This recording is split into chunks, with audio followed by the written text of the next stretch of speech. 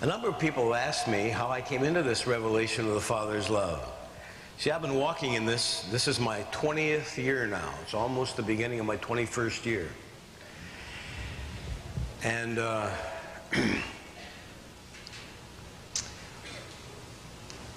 to give you a little background, I began to minister in Youth of the Mission in 1976. My first contact, direct contact with them was 1976.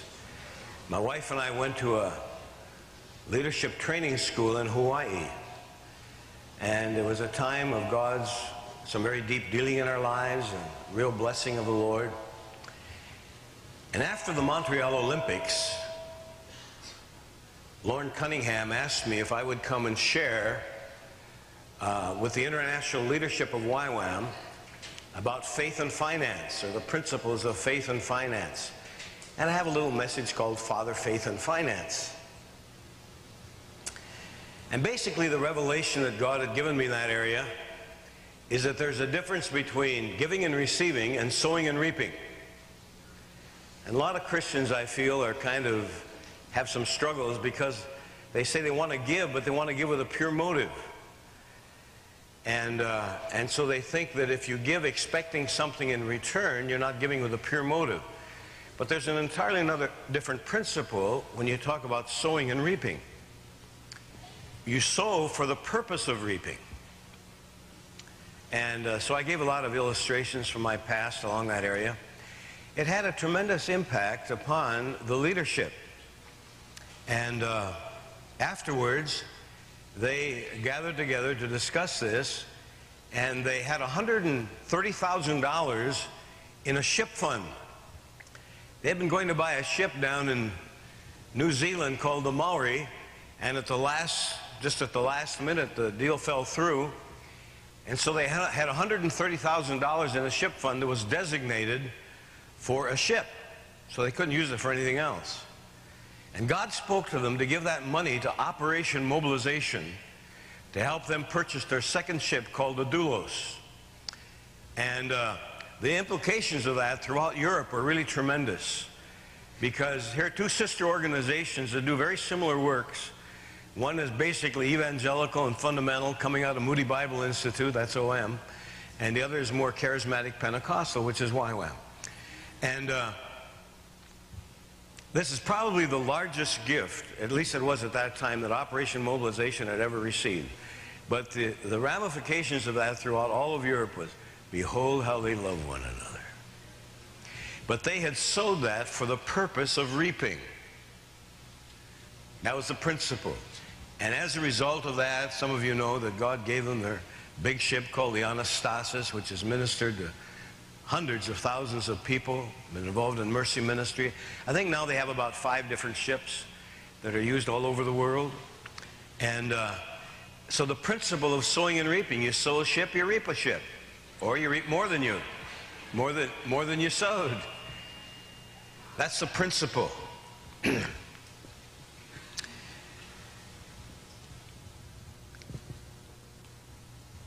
And then we invited Lauren Cunningham, the founder of Youth of the Mission, to come and minister to us in our ministry.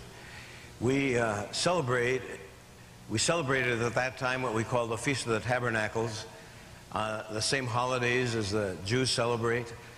And it was the beginning of the new year for us, and a time of really having a real spiritual impact upon us and so on. So Lauren came to share with us and shared a burden that he had to purchase an old hotel in Hawaii. 65% of the world's population is in a 2,500 square mile radius of Singapore. And at that time, 5% of the world's missionaries were ministering to 65% of the world's population. And he had a burden to have this place where he could train and send people out into all of Asia. And so he just shared this burden with us, and the Lord spoke to me. Now I have to give you a little background to that also. When I was a Bible school student, I was very impressed with the story of the widow and her mites, or her 2 coins. Remember the story? Jesus was observing the money that people were putting into the treasury. And wealthy people were putting in large amounts. And here this widow woman came, and all she had was a couple of coins. And she put in those coins, and I think she maybe was kind of had to sneak up there to do it. She felt probably kind of embarrassed, you know. But Jesus saw it, and he turned to his disciples, and he said, "She has given more than all the rest of them, for they gave out of their abundance, but she has given her very living." I was so impressed with that story that I said, "God, I want to give so that you notice." So whenever the offering, I was a Bible school student at the time, whenever the offering plate was passed, I would always put in everything I had. You know, it wasn't much because I'd given away the large amount, but if, you know, $2.50 or $10, whatever I had, I would put it in. And God began to put in my heart a desire to give. And I remember one night walking up from prayer meeting, and I just had this cry in my heart, and I said, "God, if you ever gave me $1 million, I'd give it all to you." Well, that's a pretty safe prayer to pray when you're a Bible school student living by faith. But later the Lord led my wife and I into a real estate investment and told us there was $1 million in it.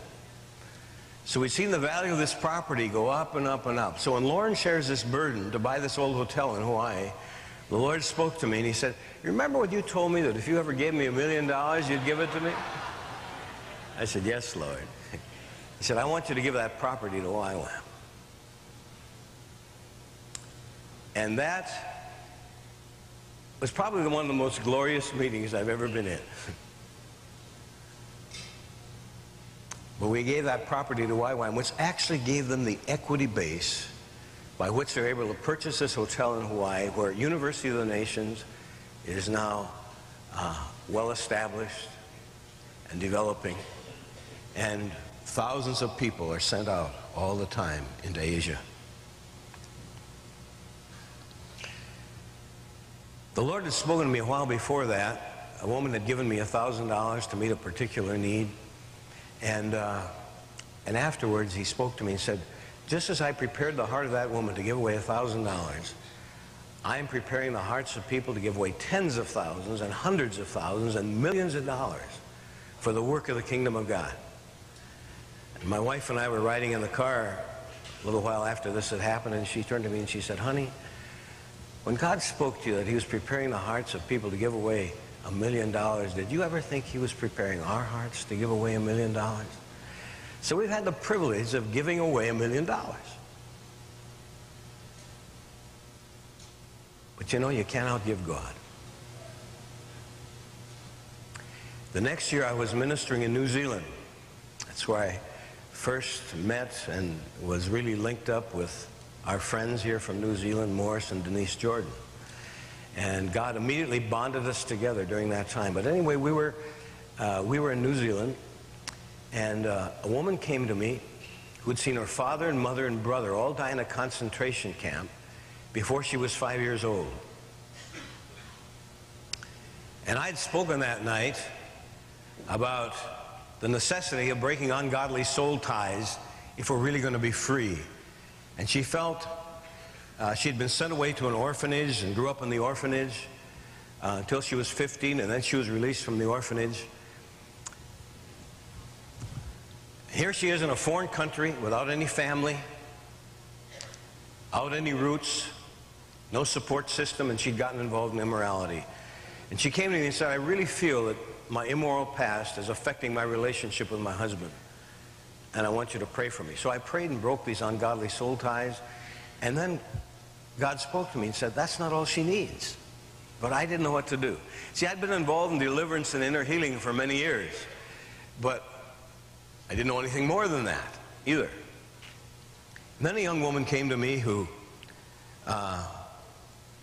was at this place to receive some help, but the staff came to me and said, "You know, we can't even talk to her. She won't establish, we can't even establish eye contact with her. We're just not getting through to her at all. We wonder if you could help her." Well, God put a burden on my heart, and so she was working in a little canteen, and I would go and try to strike up a conversation with her when she wasn't busy. And so finally she opened up her heart to me and told me that she'd been sexually abused by her father during her teenage years. And finally it had gotten so bad that she couldn't handle it anymore, and had told her mother what had happened. And that had resulted in their being divorced and his being put in prison for child abuse. Now she feels this terrible guilt because she had told the family secret and broken up the family. And I said, you know, I really feel, I understand that your trust has been deeply violated, but I really feel that you are hiding behind a veil of shyness. That's why you can't establish eye contact with anyone. And I said, I feel that God wants to, God wants to deliver you. That's a fear of intimacy that you're hiding behind.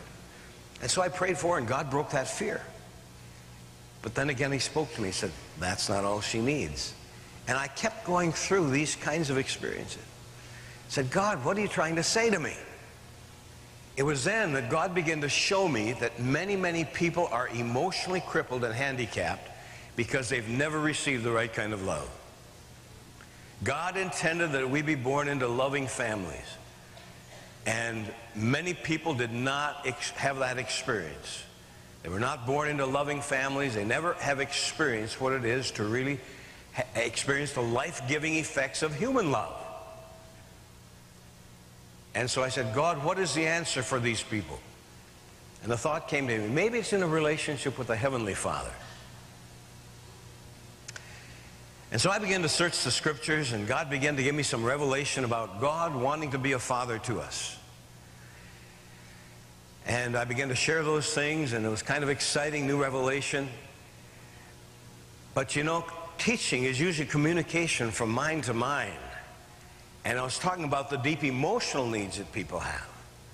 And the teaching was not necessarily meeting those emotional needs. And one day God spoke to me and said, it's not enough to tell them I love them. You must minister my love to them. Now that put me in a real battle. Because everything I'd been saying about the Father's love, that his love is pure, his love is liberating, his love is unconditional, undeserved, unearned, I was saying to contrast it with our human love, which is so often selfish and possessive and conditional. So I didn't really feel I had that kind of love. I mean, I could stand here and talk about how Father loves you, but see, it's another thing for me to say, here it is now, receive it. The second thing, there was a problem for me, because I was saying that people need to be held. They need to experience love strokes. They need to be embraced. And that was really scary for me, especially to think of ministering love to the opposite sex. You know, it's one thing to be pure if the only person you ever touch is your wife. But to think of ministering love to another woman was really, really scary for me. And so I went through a number of weeks of God's really dealing with me and breaking me. And finally I said, God, I'm willing, but I didn't know what I was going to do. As soon as I said I was willing, he began to speak to me. And he spoke to me from 1 Thessalonians chapter 2. I should say, along about that time, I also received a letter from an intercessor friend of mine, and she knew that the struggle that I was going through, and she'd really been praying for me. And she said, Jack, I believe that God spoke to me from the story of Elijah and the widow's son. Remember, this little boy died, and his mother took him and laid him on Elijah's bed. And when Elijah came, he stretched out himself 3 times on this little boy, and he came alive. She says, I believe that God has spoken to me that if you are willing to embrace people, people that are emotionally dead will come alive. Well, that was a bit of encouragement to me. But then he spoke to me from 1 Thessalonians chapter 2, starting in verse 7. But we were gentle among you, just as a nursing mother cherishes her own children. So, having a fond affection for you, we were well pleased to impart to you not only the gospel of God, but also our own lives. See, it's very easy for us preachers to lay the word on people. Paul said, because of our fond affection for you, we were willing to impart our very lives to you. Now, I don't know, you can interpret that in different ways, I'm sure. But it's really spoke to me that whatever was involved here, Paul was ministering and nurturing these people. They were really experiencing something of the affection of God through the Apostle Paul. So that brought me a little bit of release when I saw how Paul ministered. And then he also spoke to me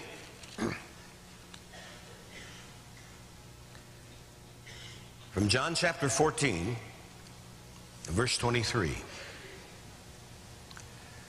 Jesus answered and said to him, if anyone loves me, he will keep my word, and my Father will love him, and we will come to him and make our abode with him. And this came to me as a real revelation. See, I knew that Jesus lived in me, and I knew the Holy Spirit lived in me. But when you pray all your life, our Father who art in heaven, you kind of think he's in outer space someplace. So it was a revelation for me to realize that Father lived in me, and Father wanted to love people through me. And so I began to step out in faith to minister his love to people, and tremendous things started happening. Well, people said, Jack, that wasn't you holding me, that was the Father holding me. That wasn't you loving me, that was the Father loving me. And there's no way that any of us can take somebody in our arms and have some miraculous thing happen.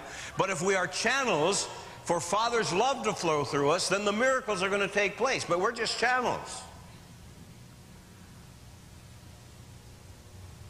In fact, the next year, Lauren Cunningham asked me if I would tour the YWAM bases in Europe. And so we started out in England, went to Switzerland, Germany, Holland, Denmark, Norway. When we were in Switzerland, God just began to move in an incredible way. And Thursday morning he spoke to me because I was crying out to God. I said, God, what is really going on here? I've never experienced anything like this. And that day the director came to me. He said, Jack, in the 8 years that I've been here, I've never seen God do so much. He said, I don't know how to account for it.